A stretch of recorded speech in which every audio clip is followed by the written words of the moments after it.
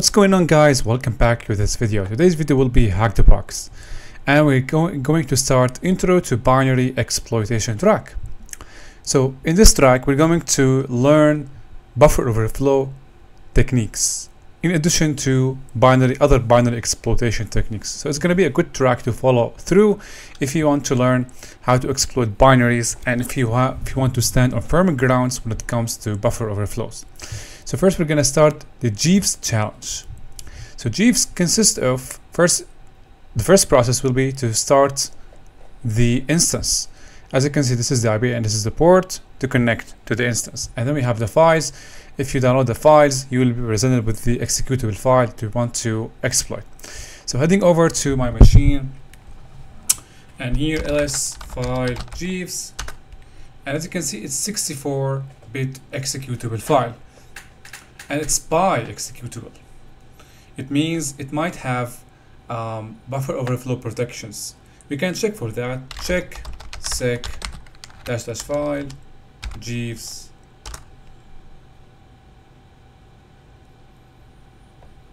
You have the latest version of Pawn Tools. Checking for a new version of Pawn Tools. Okay, let's give it some time. And while this is running, let's now run the binary in Ghidra. So running the binary in Ghidra, we go to the main function and we take a look at the code. So we have here the main function. In the main function, there are a couple variable declarations. The first one is the local 48, which will be the variable responsible for accepting the user input. As you can see here, we have printf good sir, may I have your name, and then it prompts the user to enter the input. The input is stored in variable local 48, as you can see here. And next we have printf statement, which will welcome the user with the name that they entered. And then we have an if statement. This statement is all based on a completely different variable, which is the local _c. It is declared as an integer. Now there's local 4c. As you can see, it is checked whether it has this value. If it does, as you can see, we enter the if statement. The condition is true, and the code under the if statement will be executed. Local _18, another variable that gets, as you can see, that got declared up there. It allocates, as you can see, around 256 bytes. This is in hex in memory, and then it opens or stores the flag. As you can see, it opens the file named flag.txt, which assumingly contains the flag. The flag gets stored under this variable, and then it reads as you can see here, guys, the contents of the flag into the variable local _18, which is supposedly 256 bytes. And then here, printf pleased to make your acquaintance. Here's a small gift. So regardless of what happened under the if statement, the if statement is kind of impossible to get into. Why?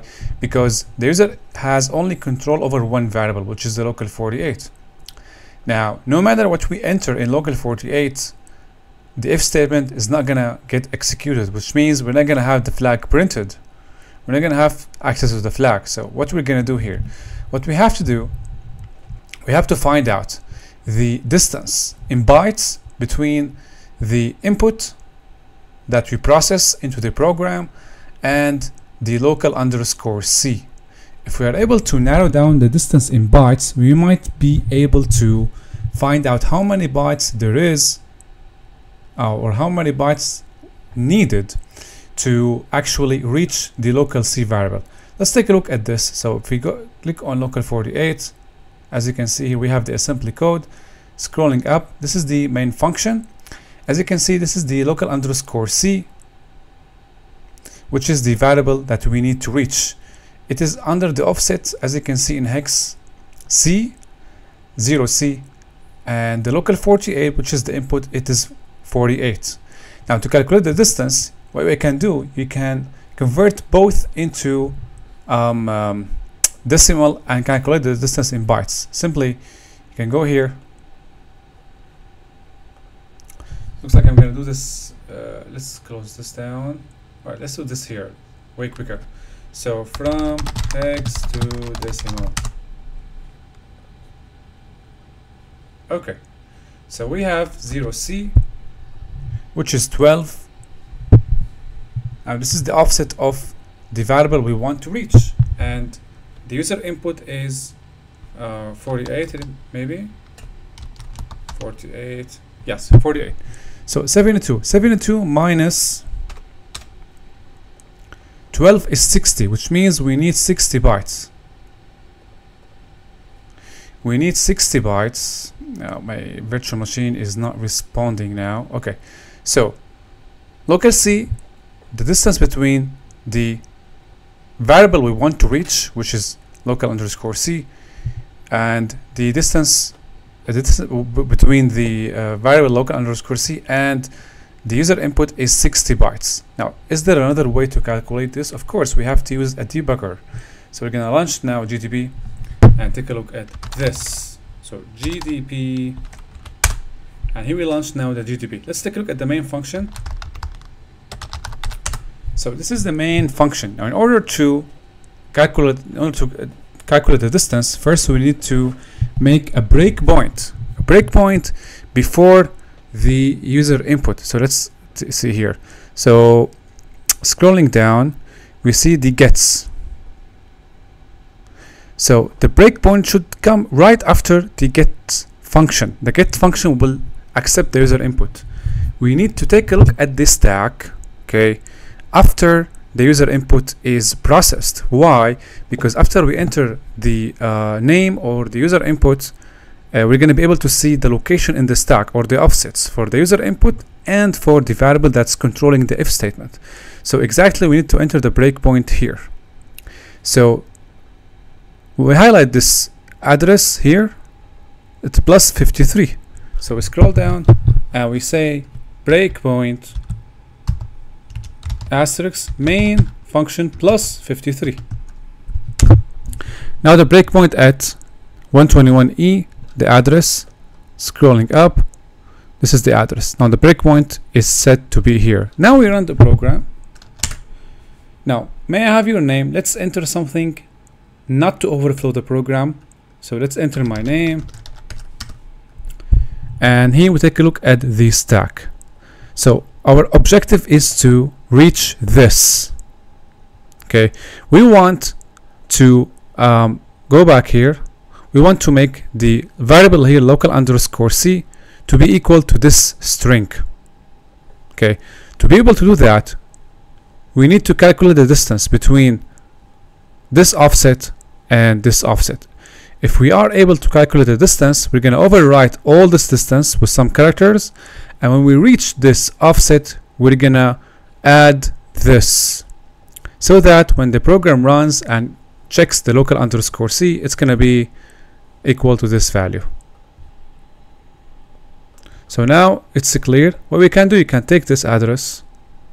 Another way is to take this address and go to hex converter. So you got this value. Look, it ends with 16, right? Let's go back and take this value or the offset of this. Why this? Let's go back to Ghidra. So now the local underscore C, this is the variable. It is at offset 0xC, and if we go back here and calculate this offset in decimal, no.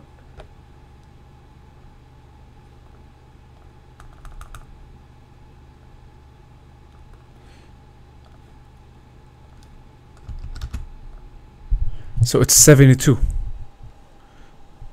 So now, as you can see, guys, these numbers were actually, we reached this number earlier when we manually subtracted this one, local 48, which controls the user input from local underscore C. The distance was 60, and here if we subtract this 72 minus the previous one, which was 60, we will get again which was 12, we will get again 60. So that's the distance between the user input, which is controlled by local 48, and the variable local 40c. We want to reach this distance with numbers. When we reach the local underscore c, we're gonna put this value. So now it's clear what to do. Let's craft the exploit code. So on a new tab, so nano exploit.py. So let's first from pawn import, we will use pawn tools. It's very common to use pawn tools in buffer overflow vulnerabilities. And now let's type, don't forget that we need to exploit the binary by connecting to the machine here. So we need to take these parameters into consideration. So let's first define a process or executable or a target. Target will, as you can see guys, launch netcut.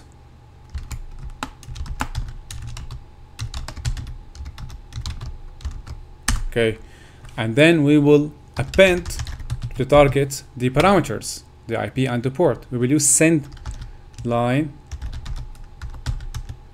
and from here first we have the IP address. Okay, no need for the comma, and then we have the port. And we need to cancel this. So netcut, IP, and port. Now the payload. The payload will equal to A's, let's say 60 A's. We need 60 bytes. That's the distance. Okay, and now we need to add this to the payload, this value. So this is a hexadecimal value. So in order to add this into the string of 60 A's, we have first to convert it into an appropriate encoding. So let's first define a new variable, byte payload equal, so P64, which will actually, if you go here, this will produce the hexadecimal value of the payload in bytes. So this is the actual value here. We want to first take the byte value, so we use P64, and then here we say the value itself. So this is it. We have 0 here, and then we got to convert this into an appropriate encoding, because if we add this is a byte and cannot be concatenated with the string of 60 A's. It's going to produce an error. So we have to first take the byte value and convert it into a string with an appropriate encoding. So the final payload will be payload equal payload, which is 60 A's, plus byte payload dot decode. This will convert it into a string, and the appropriate encoding will be ISO, not UTF. I tried UTF, but it did not work, so we're going to use ISO. So what would this do? It will first add the 60 A's here and concatenate them into the output of this decoding process, which will decode the bytes into a string. So now the final thing is to send this payload through the target variable. So target dot send line the final payload, and then print target receive until. So here we want to print everything there is to print in the if statement. We want to get the flag, so the flag ends with a single brace, so we're going to add this here. So 2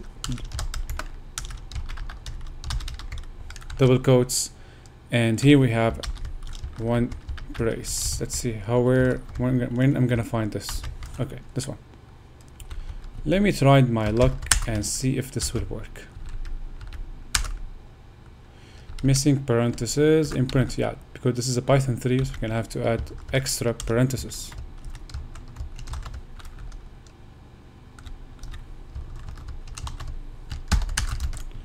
clear.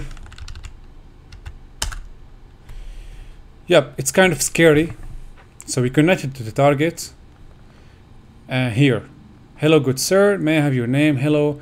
These are the 60 A's we have sent, and this is the payload concatenated. And then as you can see, we receive the flag. This is it. We actually entered the if statement here. So we grab the flag and see if it works.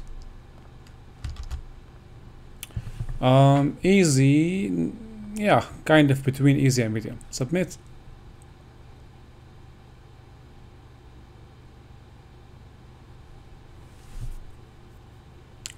So that was it, guys. If you want more notes on how to exploit buffer overflows, you can subscribe to my channel membership tier number 3 to get access to the cybersecurity notes, including the buffer overflows. So that was it, guys. I hope you find that helpful, and I will see you in the next video.